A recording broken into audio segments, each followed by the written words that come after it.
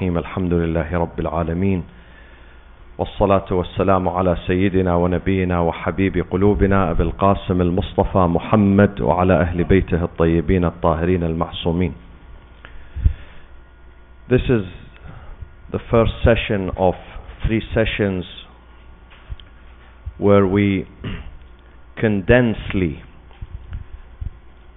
pass through the masail and the rites, manasik of Hajj. If you look at the Islamic jurisprudence that embraces taharat, beginning with taharat, this is the very first chapter, how to clean yourself, how to do wudu and ghusl, right to the end, to the last chapter of the Islamic jurisprudence, passing through prayers, fasting, zakat, Hajj and others. You would find that Hajj occupies the major chunk of the Islamic jurisprudence. So the masail, the questions and the articles of Hajj in these law books, Islamic law books, is bigger than the masail of fasting and prayers and zakat and others. We try to summarize that for you. I don't intend to complicate things, especially for those who are going for the first time. My task is to make it easy for you, emotionally, psychologically, easy so you can understand Hajj and you don't get nervous. And this begins right here today when we are introduced to Hajj. Therefore, I'm going to make it step by step and very easy. And not only I'm going to mention the masail, but also my own experience for the last 30 years in Hajj. Because experience counts, really. It really counts. Sometimes you study Hajj in a book, just like studying swimming and driving in a book. But when you start swimming or driving, it's something else. So you have to go to Hajj to be able to understand the meaning of Hajj and the things that we are going to do. We are going to put things here on the board, but when you go there, you're going to see the hidden side of it. That is, I cannot illustrate that here on the board, but I am going to speak about it inshallah and make it easy for you in 3 sessions rather than having 30 sessions. Some imams and mashayikh, they do 30 sessions, I know them. I make it 3 sessions, condensed. And then of course, inshallah, when we go to Medina and Mecca, we're going to have a daily session, sometimes twice a day, to elaborate and explain the things that are going to do the same day or the following day. Because if I tell you the whole story, you're going to be lost. You cannot memorize them. We tell you the story bit by bit. First of all, my friends, what is Hajj? It's important to understand what we are doing. Hajj is a different trip. We make many trips, domestic, international. We go to places here on earth for vacation, for studying, for learning, for maybe treatment sometimes, for business. But Hajj is completely different. Hajj is a business with Allah subhanahu wa ta'ala. 2 people, 2 sides are dealing with each other. One is you and the other is Allah subhanahu wa ta'ala. At the other end is the one who invited you, not the group leader. The group leader is a catalyst who facilitates the trip for you. I am here as someone who explains the Hajj for you, but I am not the one who is going to reward you. I'm not the one who is going to tell you your Hajj is accepted or rejected. This is not my business. This is the business of the one who is inviting us, Allah subhanahu wa ta'ala. We are His guests. And this journey is to Him. This journey is journey to Allah. So whatever difficulty, inshallah he would not find any difficulty, no problems. Hajj today is much, much more easier than the Hajj 10 years ago, or 20 years ago, or 30 years ago. Hajj today compared to the Hajj 5 years ago, or even 10 years ago, is a very easy vacation. So, but any step you take is counted and observed by Allah. It's not neglected. Any step, any penny you pay, any hour you spend, any day you spend, any movement is all recorded by Allah subhanahu wa ta'ala, and He's going to reward you for that. It's not going to go unnoticed. He notices everything. From the day you come, from the day you register, you call and you say, I'm interested to go to Hajj. Have you seen some attorneys? They charge you for the phone call, even if you call him, with all due respect to the attorneys. Even 5 minutes call, he will, when he sends you the bill, he says 5 minutes call, this much. Allah does the same. He will give you, reward you. For every minute you spend on this journey, you are rewarded for that. It is not wasted. It is not wasted. We go there, my friends, to seek forgiveness. This is number one goal of Hajj. We have done many mistakes and many sins in our life. Many, many, many. Countless violations against ourselves, others, and Allah subhanahu wa ta'ala. What do? Do we have a hope that Allah will forgive me one day? Yes. You have a hope when you go to Hajj. And your intention of Hajj is not a vacation, is not because your husband said you must go, or your wife said you must go, or your father said, or your neighbor said, or you feel embarrassed that you are 50 years old and you have not been to Hajj, so you must go. It's not because of that. Neither it is for shopping. For only one goal. Sayrun ilallah, journey to your Lord, to seek forgiveness from Him. This is number one. We have done so many mistakes and wrongs and sins, and therefore the only way to wash them away is to go to His house. There is a price we have to pay. You know, when we have a violation on the freeway, beside the money that we have to pay, $200, $300, they send us to traffic school.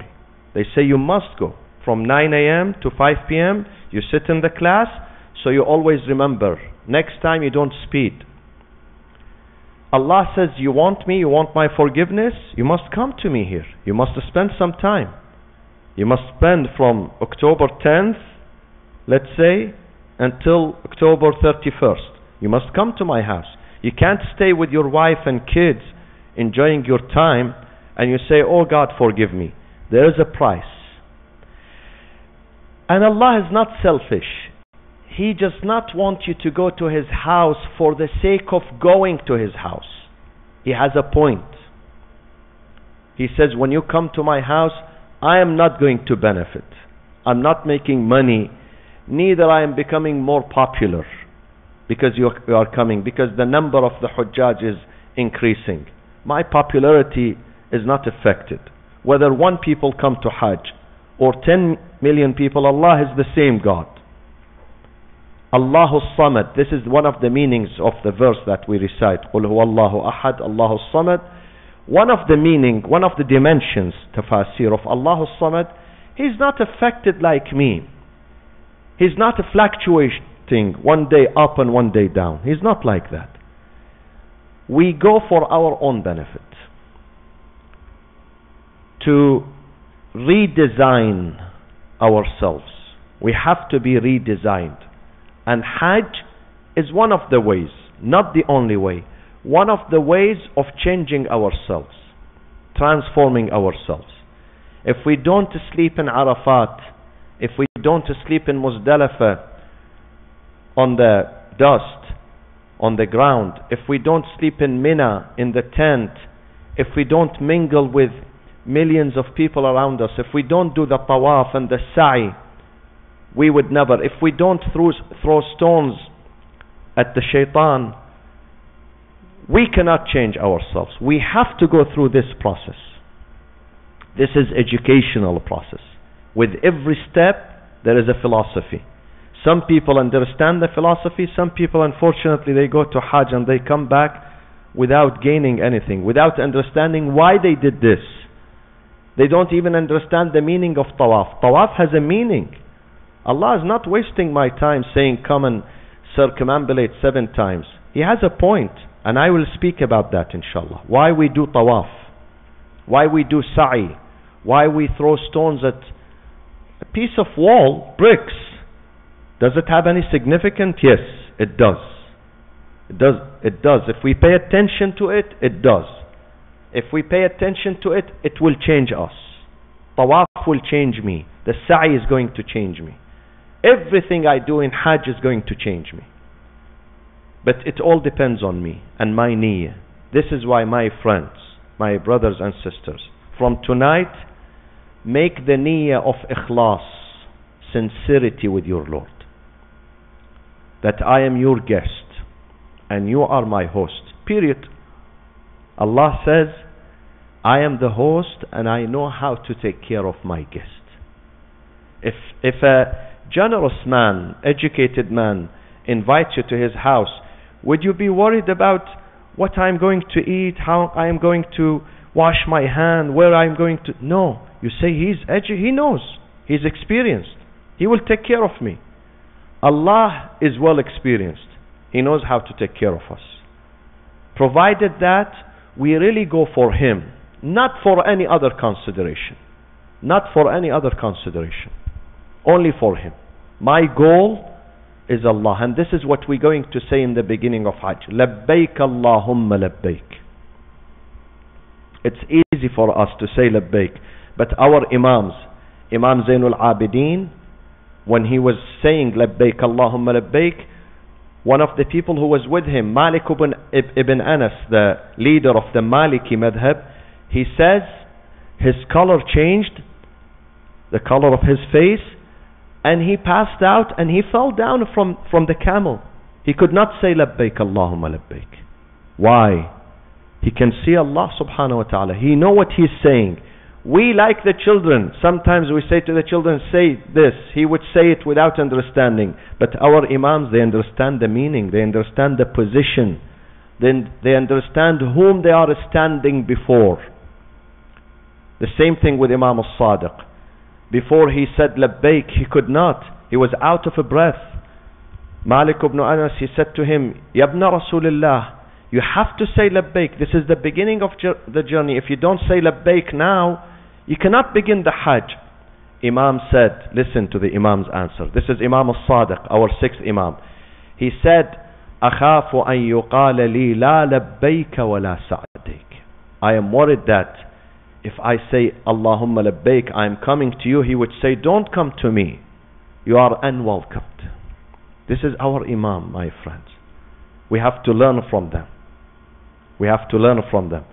So if we go with ikhlas today, with a humility, today, my friends, we board the best airlines and we're going to go to the best hotels and the best food, believe me. First class group. But our Imams, they used to walk.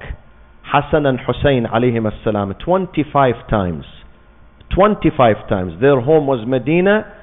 25 times. They went to Hajj from Medina to Mecca walking. While they had horses and camels and money and they could ride the best ride. But they chose to go to their ma'shuq, to their sweetheart, which is Allah, walking on foot. As a gesture of humility. I really mean it. I am coming to you. I don't care. I get tired, exhausted, bleeding. I saw last Arba'in in Iraq, people who traveled 500 kilometers walking to the shrine of Imam Hussein. And they don't feel tired. And they like it. And they say, next year we will do the same. They don't get tired. If you tell them, walk 500 kilometers, I'll give you $10,000. Maybe they say, it's not worth it. 500 kilometers to give me $10,000? They would not go. But to visit their sweetheart, It's worth it. We are going to the sweetest of the sweethearts, and this is Allah subhanahu wa ta'ala. So today, from now, anything we do for Hajj has to be with ikhlas, with sincerity, and you will see the reward. Definitely you will see the reward. My friends, inshallah, when we are going to arrive into Medina, inshallah, and this is what most of the Hujjaj do in Hajj. We arrive in Medina, and I think we stay 4 to 5 nights in Medina. In Medina, there are many things to do in Medina. The time is limited, only 4 days. Compared to Mecca, we're going to stay in Mecca probably 14 days.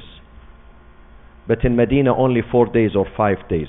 The time is very limited. Medina is the capital of Islam. Medina is the cradle of Prophet Muhammad sallallahu alaihi wasallam and his family and his companions and all the Muslims. Islam started in Medina. Medina today, unfortunately, when you go to Medina, it has been modernized. New hotels, streets and bridges, but in each corner in Medina, in each alleyway, in each street, there is a story of Islam. When Islam was being delivered and born in Medina, in each corner. So these are sacred places. Maybe some people don't pay attention to them, but in that area that you walk, it was the house of the Prophet, and our Imams, they used to live in that quarter, in that neighborhood. Quran used to descend upon the Prophet in that area, in that vicinity, either the masjid or outside the masjid. Medina at that time was very small. Today it is extended, but at that time it was a very small, much smaller than the city of Irvine, let's say, much smaller, maybe 2% of the city of Irvine. That was the size of Medina at that time. So we are going to go to a holy place. What do we do in Medina?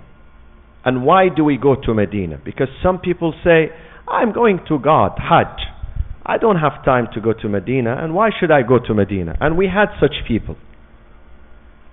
Because there is a philosophy supporting them. There is a group of Muslims who do not believe in going to Medina, contrary to what the Prophet himself said. The Prophet sallallahu alaihi wasallam said, "Man hajja wa lam yazurni faqad jafani." If you go to Hajj and you don't come to visit to me to say, "Assalamu alayka ya Rasulullah," you have did disservice to me. You neglected me. Jafani means you neglected me. And we should not neglect the Prophet. The Prophet is our shafi', intercessor. We need him tomorrow. We need him. On the Day of Judgment, we need his shafa'ah, his help, his push, to give us a push so we can go to paradise, inshallah.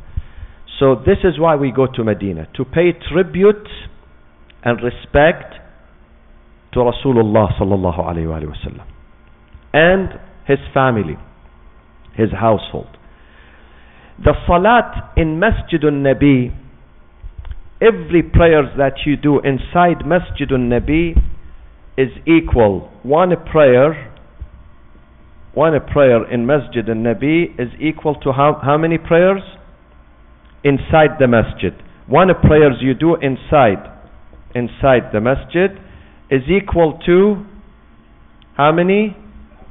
10,000 prayers outside the masjid. The thawab, the reward of every prayers, every salat. And this is the hadith of the Prophet. As-salatu fi masjidi bi'asharati alafi salat. Inside his mosque, 10,000. And one prayer inside Mecca, Masjid al-Haram, is equal to how many prayers outside Masjid al-Haram? 100,000 prayers. The thawab, the credit, the points you get is equal to 100,000. This is in Mecca, this is in Medina. This is Masjidun Nabi in Medina, this is Masjid al-Haram in Mecca. The courtyard is part of the Haram. Yes, nowadays they consider the expansion which the masjid had been expanded many, many times, much larger than the original masjid. The scholars and the ulama, they say the expansion is considered, the hukm of the expansion is exactly the same like the hukm of the original masjid, as if you are doing it in the original masjid. And if you have salat that you missed in the past, how many salat we missed during 40, 50, 60 years? I don't know. Do the qada, making up of the salat. When you go there to Masjid al-Nabi, especially when after the daily prayers, the daily and the nightly prayers, after Fajr and Dhuhr, Asr, Maghrib, Isha, you will find plenty of room. People go back to their hotels to rest. So if you can take advantage of that time to go and do qada, whatever you have missed or you think you have missed in the past. How do we do qada? We start doing day by day. We begin with Salatul Fajr 2 rak'ah, Dhuhr 4 rak'ah, because you missed it not while you were traveling, you were in town. So even though you are traveling, you may do the qada as 4 rak'ah for Dhuhr, 4 for Asr, 3 for Maghrib, and 4 for Isha, if you have time. The other things that we do in Masjid al-Nabi is the Quranic recitation. Don't forget to recite Quran, the dua, and most importantly, Ziyaratul Nabi sallallahu alayhi wa alihi wa sallam. In this booklet, you will find the ziyarah of the Prophet sallallahu alayhi wa sallam with the transliteration and the translation, both. And in the Farsi books, you can see that Farsi translation of it, the Urdu translation. So this is the original, the Arabic. This is a transliteration, and this is a translation, the meaning of the ziyarah of the Prophet sallallahu alaihi wasallam and his daughter Fatima Zahra, who are believed to be buried with him in her house, because the compound, the mosque of the Prophet, my friends, the mosque of the Prophet, imagine this is the masjid, Masjid al-Nabi, okay? Here is the original masjid. This is the original masjid here, okay? This part and that, the rest is the expansion. This is the original masjid. The rest is the expansion. And now even people pray outside, here, on this side, on this side, on that side. Not on this side, because this is before the Imam. So this is a plaza here, big plaza. And the Baqi' is here. You go to the Baqi' on this side. This is the Baqi' here. This is the original masjid. The Prophet is buried here. And this is the house of Ali and Fatima alayhim as-salam, where Fatima alayhi as-salam is believed to be buried in this place or in the Baqi'. So sometimes people visit her here in Masjid al-Nabi, and sometimes they go to the Baqi' and visit her in Baqi' too. So the ziyarah, anytime you go there, the adab of the ziyarah, the manners of ziyarah, is that you say, I do the ziyarah on my behalf and my parents, my family members, my brothers, my sisters, my friends, people who ask me to do ziyarah for them. Always remember them. You are not going to lose anything, and they're going to get full credit like you.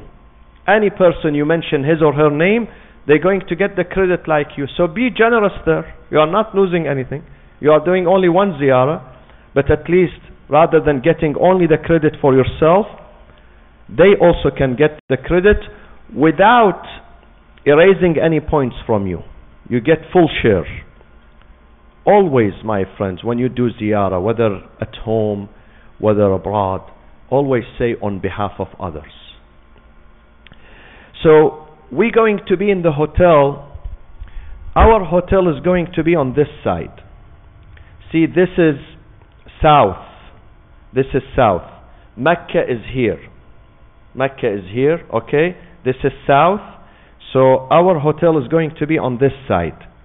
So most of the time we're going to use these entrances to the masjid. There are many entrances from all directions. but most of the time we use this one.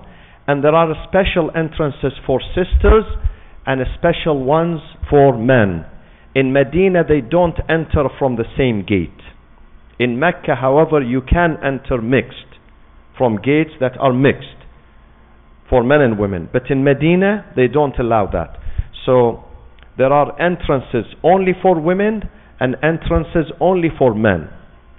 But the good thing about it, once you go the first time, then you get used to it. You are not going to get lost, because the hotel is very close to the masjid, and also there are signs in all languages, so you don't get lost. But first time we will go with you, inshallah. The first time, to get you familiar with the masjid and the things inside the masjid. This is the original masjid. If you can find a spot to pray here, of course this is equal with this, with all parts of masjid. But this is the rawdah. Rawdah. The Prophet said, بين قبري ومنبري روضة من رياض الجنة. Between my grave and my minbar, the pulpit where the Prophet used to stand there and give the sermon, rawdatun is a garden of the gardens of paradise. Rawdatun min riyad al-jannah. So if you can go there and pray there, and sometimes beside the daily prayers that we do, and beside the prayers that are qada, where you make up for the past, you may offer 2 rak'ah for your relatives, 2 rak'ah for your father, 2 rak'ah for your mother, 2 rak'ah for your uncle, for instance. Those who are dead, and as well as those who are alive, you can do 2 rak'ah on their behalf in Masjid al-Nabi. How do we do that? We say in the niyyah, we say, I am doing 2 rak'ah qurbatan ila Allah. But once you finish the prayers, you say, oh Allah, these 2 rak'ah are for my father or my mother, or mention the people and the friends. There are other places in Medina. The second one in importance after Masjid al-Nabi is the Baqi'. And there is a plaza, big plaza, separating the masjid from the Baqi'. You can walk. This plaza here, this area which separates the masjid from the Baqi', I need him to bring me another to erase. This area used to be called Mahallat Bani Hashim, the neighborhood of Bani Hashim. Who are Bani Hashim? Bani Hashim are the family of the Prophet. He is from Bani Hashim, and other Imams. They used to live here. The house of Imam al-Baqir, the house of Imam Zain al-Abidin, the house of Imam al-Sadiq. They used to be here, but it was completely demolished, and today it's a big plaza where people walk here and they pray. So they go to the Baqi'. In the cemetery of Baqi', we have 4 important Imams buried there, beginning with Al-Imam al-Hasan al-Mushtaba, Imam Hassan, the son of Imam Amir al-Mu'mineen. Then after him, Imam Ali ibn al-Husayn Zain al-Abidin, the son of Imam Hussein alayhi salam.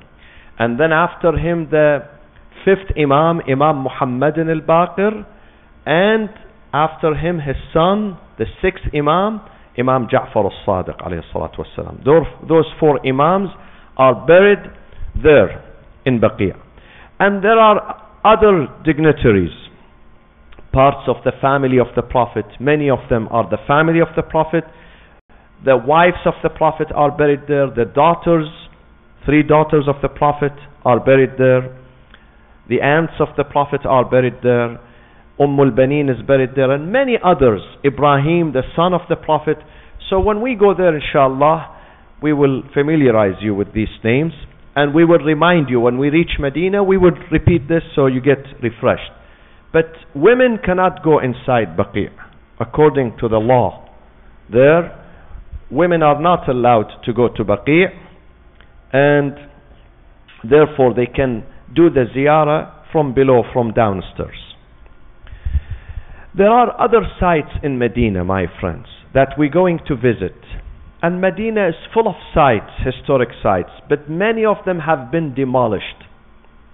Many of them have been demolished. 80% of these religious monuments and sites that belong to the Prophet and his family and his companions and the events that took place in Medina have been demolished. Today you find it was replaced by a huge mall or gas station or a restaurant or street or a bridge or tunnel or whatever. They removed it. I remember when I went to Hajj more than 40 years ago, there were many sites we used to go and visit, many homes, many places. They no longer exist. However, some of these sites, they survived. They could not demolish them. One of them is Masjid Quba. And there is an emphasis on visiting Masjid Quba. From among all these sites, Masjid Quba is the most important. Because the Prophet says, من تطهر في بيته. شما دارید چی کار میکنید اینجا؟ معلومه چیه؟ من تطهر في بيته. Whoever takes wudu in his residence, in our case, in our hotel is our residence. Take wudu. وأتى قبى وصلى فيه ركعتان, and then he comes to visit Masjid Quba and performs 2 rak'ah inside Masjid Quba. كان له أجر عمره. He would receive the ajr, the thawab of umrah. So we will go to Masjid Quba inshallah. Then we will go after that to Masjidul Qiblatain, where the Qibla was changed. For 17 months in the beginning of Islam, for 17 months, Muslims used to face Jerusalem, the south. See, I told you here it's Mecca to the south. They used to face Jerusalem in the north, the opposite direction, 180 degrees opposite. Jerusalem is here, okay, in the north. So they used to face Jerusalem in their prayers as the Qibla. And then Allah changed the Qibla from Jerusalem into Mecca, from north to south. So we're going to visit that place where the Qibla was changed. While the Prophet was doing his prayers, Jibreel came and he turned him from the north, let's say this is the north, Jerusalem, all the way to the south. While he was doing Salatul Asr. He did not cut his prayers. He did not stop. While he was doing, part of the Salat was towards Jerusalem, the other part was towards Mecca. We will visit that place, Masjidul Qiblatain. And then we're going to visit Uhud, the battlefield of Uhud, one of the greatest battles in Islam, the Battle of Uhud. We're going to visit the battleground. You will see Mount Uhud, and you would see the grave of the martyrs, Shuhada of Uhud. 70 martyrs were killed on that day, including the uncle of the Prophet, Hamza ibn Abdul Muttalib alayhi salam. And you will enjoy your time in Medina, inshallah. But the suggestion that I have to you as your friend and your brother is that whenever you have time, go to Masjidun Nabi. And when you stand before the Prophet, we believe in our aqeedah, in our ideology, we believe the Prophet can hear you. Allah says they are not dead. They are with me. And they are not disconnected from you. Physically, we cannot see them physically, but their ruh, their spirit is present. Not only them, any ordinary pious person after death, his spirit can come to his neighborhood, his house, his masjid, to check it out, to see what people are doing. Allah will give permission to the ruh to travel, let alone Rasulullah sallallahu alayhi wa sallam. So when you go and say to him, Assalamu alayka ya Rasulullah, he would answer your salam. He would answer your salam and your greetings. And therefore, anytime you go there, speak to the Prophet. Tell him and ask Allah with the position, with the status of the Prophet, with the respect and the honor that the Prophet he has, and also Fatima Zahra alayhi salam, and also our Imams, to solve your problems, the problems of the Muslims, your community, your parents, your family members. It's the time where you have to do dua. Always remember the dua. And make a list, my friends. I know before you're going to leave, many people are going to come to you and ask you for dua. They're going to say, please pray for us, please remember us. And there you're going to forget them. So do what I am doing for so many years. I put the names on 2 or 3 pages like that, and when I go to Masjid al-Nabi, I take them out and I start reading the names of the people and their families, so I don't forget them, because sometimes I promise them, yes, I'll pray for you, and when I come back he will come to me, did you pray for me? And I cannot lie to him because I am just back from Hajj, you know.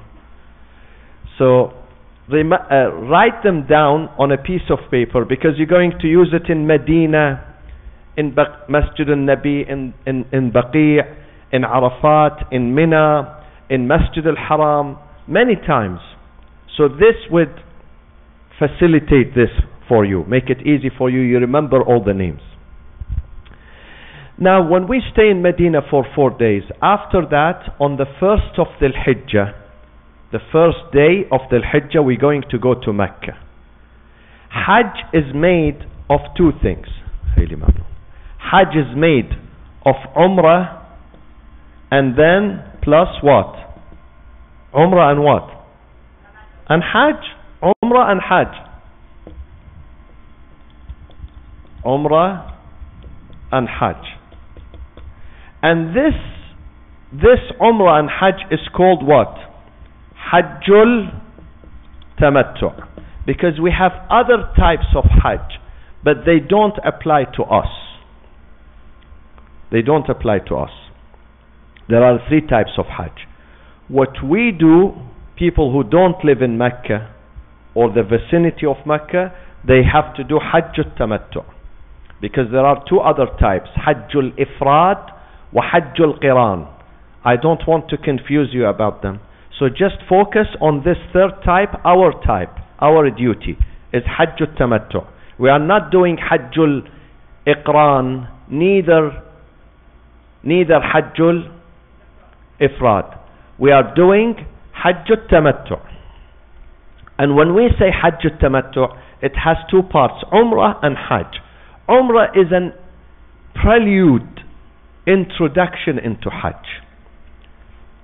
And Umrah is much shorter and smaller than the Hajj. Umrah is 3 hours, 4 hours, Hajj is 4 days. This is the difference between them. And I'm going to explain to you.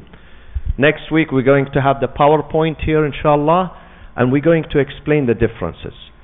So what we must do now, before we go to Mecca, the first thing we do, very first thing, we have to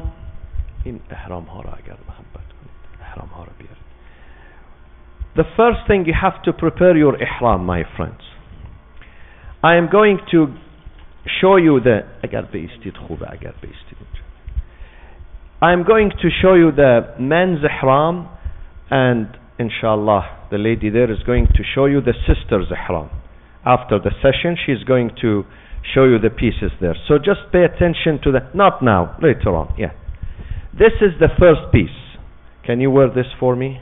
And you can buy this from okay, so they give it to you free. They give it to you. So this is the first piece. This is how you wear it. No, all the way. So this is how you wear it, and we're going to teach you this. Don't worry about it. We're going to teach you many times. We have plenty of time, but just to give you a rough idea. And this is, you have to have this. You have to have this hemyan. Yeah, you have to buy this. Yeah, because sizes are different. MashaAllah, we are different in Shikam. So you have to test it, try it before you buy it, and it has to be comfortable. And we really need this. 1 year, 5 or 6 years ago, a guy came with us and he said, I don't need it. And I knew why he didn't need it. He was very big, you know. He could not find the right size. All of a sudden in Masjid al-Shajara, this one fell down. And you know, it's a tragedy there. So you must wear this. You must wear this, and you can buy it from there, inshallah. And then you put this, you can put this over it, all right, you know. But you must buy this. This is the first. The second is the rida. So 2 pieces of ihram you're going to wear. And this is, you bring it. Ahsant. That's it. This is, but then you don't wear anything underneath. Nothing. Nothing. Completely nothing. Completely nothing. Underwear. Only 1, 2, and the himyan. And then you have to buy either from America something comfortable like this. You have to buy, because we're going to walk. We're going to walk many kilometers there. So you must buy something comfortable. However, sisters, they can wear shoes, but we cannot wear shoes. It has to be open. It has to be open like this. So you have to buy something very comfortable from here, if you can buy from here, because I believe here is cheaper than there. And take it with you, because we're going to walk for long distances. إشكال نادر.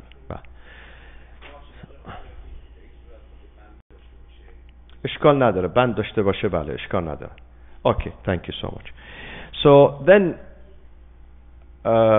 yeah, but it should not be, it should not be made of leather, or the leather should be made in a Muslim countries.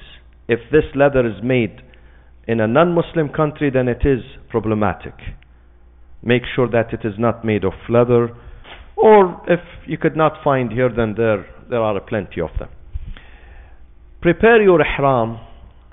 We going to, and sisters also, they're going to explain to you later on, inshallah, the ihram, what you wear. Prepare it from here. Take it with you from here, because you might not find the right size for you there if you want to buy it there. Then inshallah we're going to do ghuslul ihram, the very first thing we do before we go to Umrah. So first we're going to do this part, the Umrah, in Medina, in the hotel. Ghusl. What is ghusl, my friends? Ghusl is a shower that consists of 3 sections. First you do the niyyah. Niyyah is the intention that you are doing ghusl of the ihram, qurbatan ila Allah ta'ala. And you can find it in this booklet. The niyyah is written in this book. But ghuslul ihram, my friends, has to be done in 3 steps. First, the head and the neck. This is with every religious shower. For men and women, these 3 steps has to be taken. Head and neck, and then the right side, front and back, and then the left side, front and back. This is the ghusl. This is the way we must do the religious ghusl. And then after that, once you do the ghusl, there is dua. You can read the dua. You can take this booklet with you and read the dua either before you do the ghusl or after you do it. Then you put on the ihram for men and women. But remember, men, only the ihram. But sisters, they're going to explain to them. They have different rules. They have more luxury than us in Hajj, alhamdulillah, Rabbil Alameen. And we wear the ihram. From there we're going to be taken to Masjid al-Shajara. Masjid al-Shajara is outside Medina, my friends. But not very much outside. 15-20 minutes a drive. It used to be outside. Nowadays it's not outside. It's the suburb of Medina. And this is where the Prophet did his ihram. We don't do the ihram in the hotel. We just take the shower and we get dressed with the ihram. But we don't do the niyyah of ihram. Not yet. Where do we do the niyyah? In Masjid al-Shajara. We leave the hotel. They take us to Masjid al-Shajara. We go inside Masjid al-Shajara, usually at 5 or 6 p.m., just before sunset. Sunset would be 6:30, 7 p.m. or 7 p.m. maybe. And then we will do the Maghrib and Isha prayers, and then we're going to do the what? Niyyah. Very good. For men and women. But women are separated from us. They go from a different door. I'm going to do the niyyah for you there, inshallah, before you go inside the masjid, or after you do your prayers and you come outside. we do the niyyah of ihram for what? What are we doing here? Not Hajj. No. Remember, we said what? We said we are doing Umrah now. So we are doing ihram for Umrah al-Tamattu', not Hajj al-Tamattu'. Forget about Hajj al-Tamattu'. Now it is Umrah. 1 week later, when we are in Mecca, we're going to do another ihram, another ghusl, another ihram for Hajj al-Tamattu'. And then we go to Arafat. But now we are in Medina. We are not in Mecca yet. We have to do the Umrah first. So we do the ihram of Umrah al-Tamattu'. Remember, ihram of Umrah al-Tamattu', and you can find the niyyah here in this booklet. Umrah al-Tamattu' qurbatan ila Allah ta'ala. Immediately once we do the niyyah, what should we do after it? Immediately? Talbiyah, which is what? You will see it on the, you have it in this booklet, and we're going to put it on the board next week, inshallah. You're going to see it. Labbaik Allahumma labbaik, labbaik la sharika laka labbaik, inna alhamda wal ni'mata laka wal mulk, la sharika laka labbaik. Labbaik means, here I am. When someone calls you, hey, Ali, Muhammad, what do you say to him? What do you say to him? Today we say yes, for instance. But in the Arabic literature, in the past, they used to say labbaik, means what? What do you want from me? Or I'm answering you, yes. It means yes. Simply, it means yes. Labbaik means yes, God. Did He call on us? Yes, He did. When? I didn't hear Him. Allah said 4,000 years ago. When we built the house, Ibrahim alayhi salam, when he built the house, Allah said to him, Ibrahim, now you go to Mount Abu Qubais, which no longer exists, unfortunately. You will see the royal compound of Al Saud. They built several huge buildings for the royal family and their guests. Huge compound, huge, maybe 20 buildings, huge buildings, tall buildings. They removed the mountain and they built this. So this used to be Jabal, mountain. Famous mountain in Mecca, Abu Qubais. Allah said to Ibrahim, now stand here in this desert. Nobody was there, only him and his son. 2 people, population of 2. And وَأَذِّن فِي النَّاسِ بِالْحَجِّ يَأْتُوكَ رِجَالًا وَعَلَى كُلِّ ضَامِرٍ يَأْتِينَ مِنْ كُلِّ فَجٍّ عَمِيقٍ. Raise your voice, أذن, adhan. When you raise your voice, call the people to come to my house. Ibrahim said, my Lord, nobody is here. Who's going to hear my voice? Allah said to him, Ya Ibrahim, you do your business and I'll do my business. Your job is to raise your voice. My job is to make sure that this voice will get to all the souls, even the unborn. So we received the invitation before our birth, 4,000 years ago. Now after 4,000 years ago, you come and you say, Labbaik Allahumma labbaik. Here I am. I got the invitation and I am answering you. We really have to think about this. This is very powerful, my friends. And this is serious. This is not fiction. What I am telling you is not fiction. It's in the Quran. It's in the Quran. So you have to appreciate that you are so lucky that among how many billions we have, how many millions of Muslims we have, Allah has chosen you to go to His house. He found you worthy, my friends. Don't put favor on God that, listen, I am spending $8,000 leaving my wife and my business. Don't do that. Look at it in a very reasonable way, that Allah found you worthy. He could have disinvited you and He would invite others, but He found you this year worthy to go to His house. You have to be the happiest person. I know, my friends, I know many people, wallahi, that they've been trying to go to Hajj, but they did not get the invitation. Because Hajj is only by invitation. Only. Nobody can creep himself in and go to Hajj. Qachaq, there is no qachaq in Hajj. Because Allah is the one who grants the visa. The real visa, it's not given by this government or that government. The real visa for Hajj, the real invitation is from Him. Many people, they did so many things to go to Hajj. Allah said, I am not inviting you. He has a reason. And many others, 2 weeks before Hajj, all of a sudden, 2 weeks. They didn't even plan for it.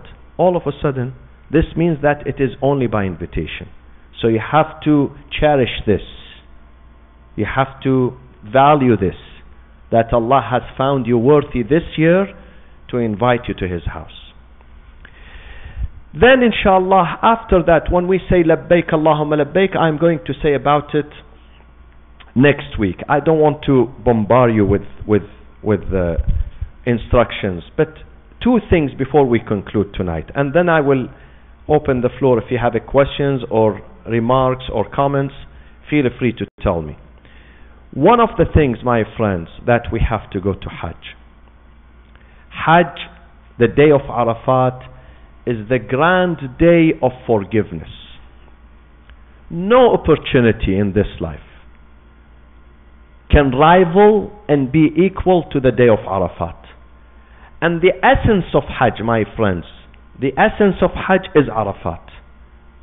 If you miss anything in Hajj, you can substitute that. But if you miss Arafat, there is no substitution. Nothing. You have to come next year. And the Prophet says, Al-Hajju Arafah, sallallahu alayhi wa sallam. Meaning the essence of Hajj, the value of Hajj is in Arafat. Why it's in Arafat? Why Arafat is so important?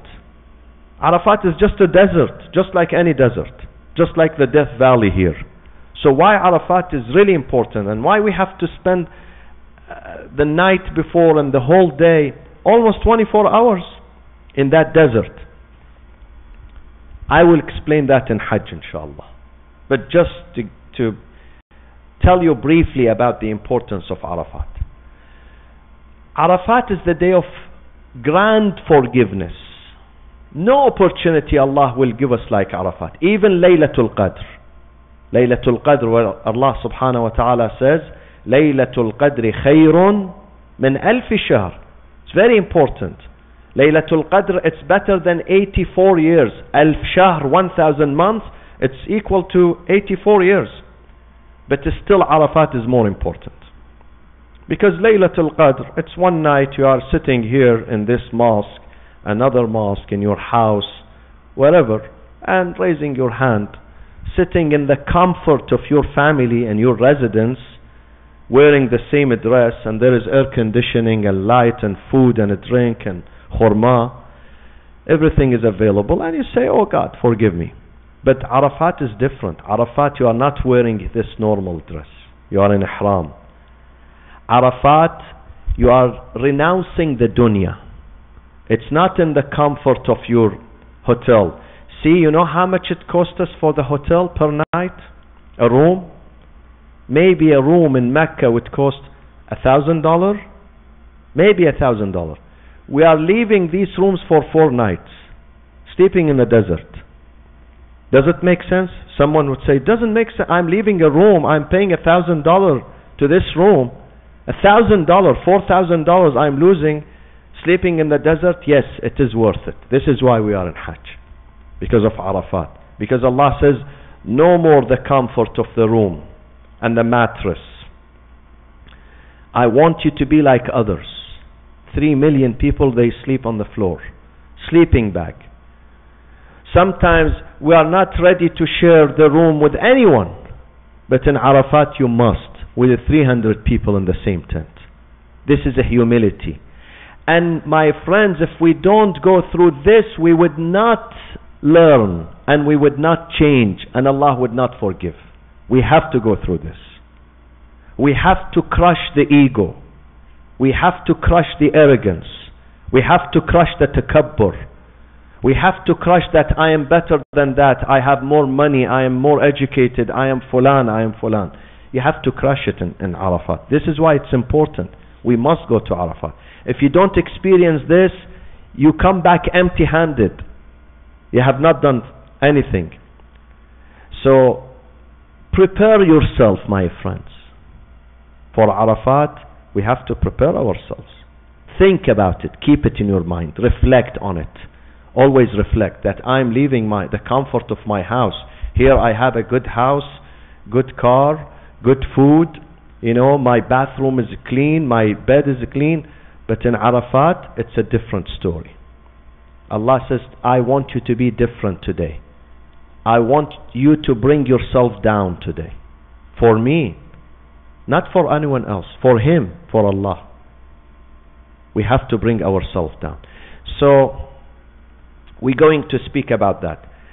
Since it is the day of forgiveness, what we must do here? We have to go to people here that we lived with them, and if we think that we did injustice to them, financial injustice, moral injustice, verbal injustice, physical injustice, we tell them, please forgive me. Yani halal talabi. To forgive me, to release me from my captivity, because sin is captivity, my friends. We don't see it now. Sins, they handcuff us, but we don't see it now. We will see it later on. When they put us in the grave, we realize that these sins that I did, it's a captivity for me, handcuffed me. So how do I open it? With what key? When I go to him and him and him, I say, listen, maybe one day I was unaware, I was ignorant, I was arrogant, I insulted you, I took this away from you, I took a loan from you, I didn't pay it back, I used your things, for instance, without your permission, or in your absence I did backbiting, ghiba, which is very dangerous. Ghiba is very dangerous. And it is mentioned in Surah Al-Hujurat, chapter 49. Ghiba is the worst sin, that you destroy your friend from behind, backstabbing him. Not, sometimes you say it in his face. He can defend himself. He can stand, he has a tongue, he says, no, you are wrong. He can contest you. But when he is absent, it's not good. Not good to accuse someone in his absence. This is not good. If he's there and you think he did something wrong, in his face, you tell him you did this to me, but not in his absence. This is going to destroy the human relationships. And my friends, we are humans, we are not animals. We are humans. Our life is based on love, compassion, respect, forgiveness, sharing, and helping one another. So now, my friends, before we go to Hajj, this is the tradition of ulama. Don't think you are the first one to do that. And don't say it is embarrassing. Believe me, when we stand before God guilty, it's more embarrassing. It's more embarrassing. At that day, there is no return. At that day, the sinners are going to say, Rabbi irji'un, my Lord, take me back to this dunya. I can fix it. Allah says, where is the dunya? You passed. You passed. When you take a flight from here, transcontinental flight from LAX going to London, and once it's off the runway, can you go to the pilot say, well, I changed my mind, please, I want to go back home? He says, okay, after 15 hours inshallah, when we land in Heathrow, go home. Too late. For us it's too late there, my friends. Allah says, listen, you are coming to me, I am very forgiving. But it's not only my rights. Sometimes you did wrong to others. Go and tell them about it. So you come to me with a clean record. Call the people. If you think that they have huquq on you, certain rights, or you have taken some of their rights away. It could be physical. It could be physical. It could be physical. It could be sometimes not physical. You did not take money from them, but you took respect from them. You accused them wrongly, unjustly. This is even worse than taking $10,000 from them. In public, you accuse them of something that they didn't do. They were innocent. Here, you have to go and call them. This is, do this before going to Hajj, inshallah. Two other things before I conclude. One is taqleed, my friends, the issue of taqleed in Islam, in the Shia tradition, school of Ahlul Bayt. Mandatory that you follow a marja'. Don't ask me who is the marja'. I'm not going to answer you.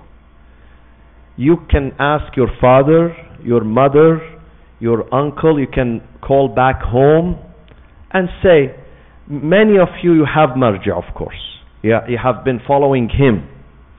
But if you have not heard about taqleed or marja', you are hearing about it for the first time, you have to investigate and you have to follow a marja'. Why we have to follow a marja'? Because we are not experts in Islamic law. Just like an attorney whose expertise in business law or immigration. Why do we go to him? Why we give him money? Why I cannot do it myself? Because I'm not expert. It's not my business. So I need someone who's expert. The same thing with taqleed in religion. This expert spent 40, 50, 60 years studying, so we have to ask him the question and he will give us the answer. And then the other issue is the issue of khums, my friends. Khums is zakat. Zakat, let me explain this to you. Zakat is the general term. The general term is almsgiving. General term is zakat. Okay? Zakat. Zakat applies to so many things. One of them is gold and jewelry. If you have gold and jewelry, not that you wear, not that the women use it as jewelry and they wear it as ornament, but they used to have it in big quantities where they trade with it. They trade, they use it as currency. In the past they used to use gold and silver as currency. There were no notes, no coins. And if you have the cattle, for instance, imagine a cowboy, he wants to go to Hajj, and he has, Muslim cowboy. He has cattle, he has cows or sheep or camels. When they reach certain level, certain number, he has to pay 1 or 2 as zakat. Taxation. Or wheat and barley, or the food, dates, raisins, and other types of food they have. But what is the zakat of the money? It's called khums. Why it is called khums? Why? Can you help me with that? Ahsant. Khums means 1/5. 1/5. 1/5. Which is equal to what? 20%.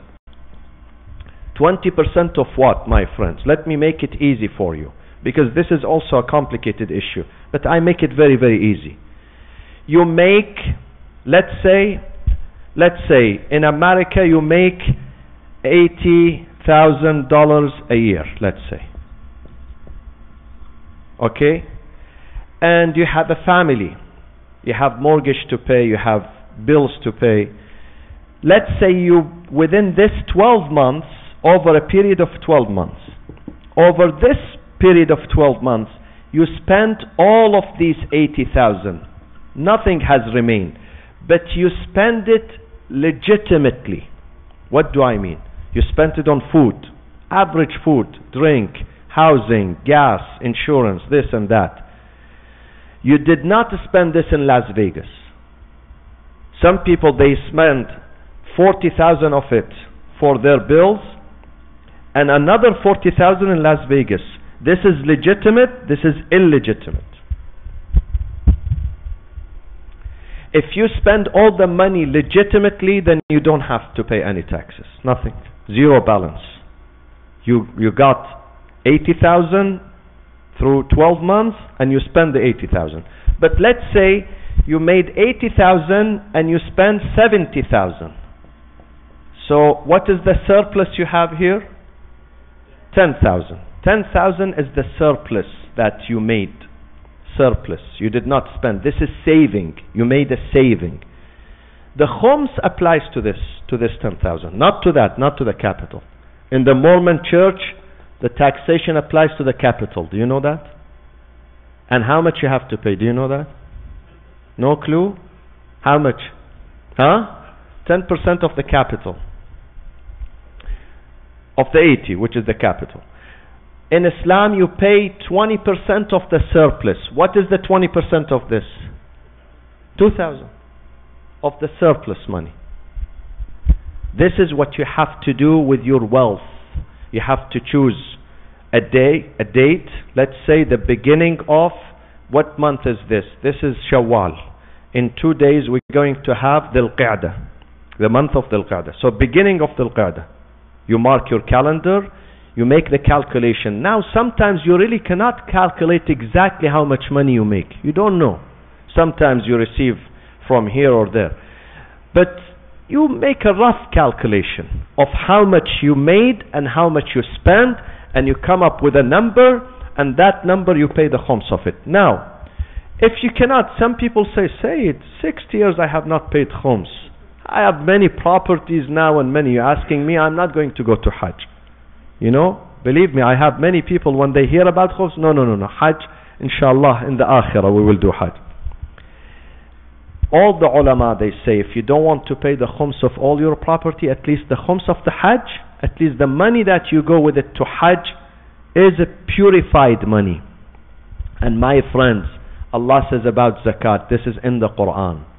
In the Quran, Allah says about zakat, خُذْ مِنْ أَمْوَالِهِمْ صَدَقَةً تُطَهِّرُهُمْ وَتُزَكِّيهِمْ بِهَا. You purified them, you cleanse them. When you take this money from them and give it to the charities, give it to the Islamic, to the mosque, to an orphanage, to a hospital, to printing books, to disseminating Islam, supporting the scholars in the seminary who are going to support Islam, you are purifying them. تُطَهِّرُهُمْ وَتُزَكِّيهِمْ بِهَا. Why? Because we love money. Nobody says I don't love money. Allah says I want you to give me from the thing that you love. So if you love God, definitely you're going to give Him. Have you seen with some kids? With some kids, I've seen this. Give them ice cream and then tell them, can I have a bite? Some of them, they will say, sure, right away. Some, no. Now they took it from you. You purchased that for them. But they don't. They are reluctant. Others, they say, yes, sure. But reluctantly, of course. You can see that they are unhappy. But, Allah says, I have given you this. Give me some of it back to me. Give it back to me. Some of it, not all of it. You made 80,000. You made this. If you don't make surplus, no problem. But if you make some surplus saving, give me 2,000 of it. This is the story of khums. So these are the things I wanted to tell you before we leave. But inshallah, the other thing is about wasiyyah. I will touch upon that inshallah next Saturday. Are we going to have the lesson at 7:30, same time? So next Saturday, 7:30, but the Saturday after that, the 29th, we're going to have it from 3 to 5. Because we realize that we have a school here. And the school concludes at 3. So from 3 to 5 inshallah. Not the next Saturday, the Saturday after that, the third lesson. So the second lesson is going to be 7:30, just like tonight. And the third Saturday is going to be from 3 to 5 inshallah. And we would remind you next week. وصلى الله وسلم على سيدنا محمد وأهل بيته الطيبين الطاهرين.